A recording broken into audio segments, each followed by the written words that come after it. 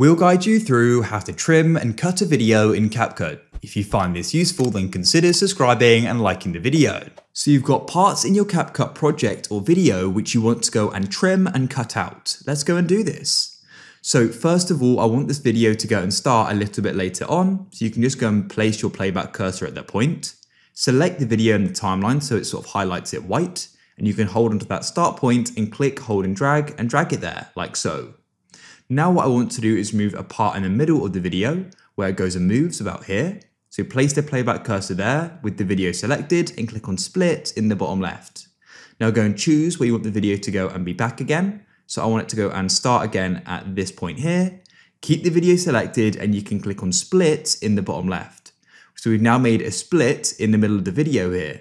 Make sure it's highlighted and you can then go and click on delete, and we're going to delete that clip out of the project as you can see, so it directly cuts to that point there.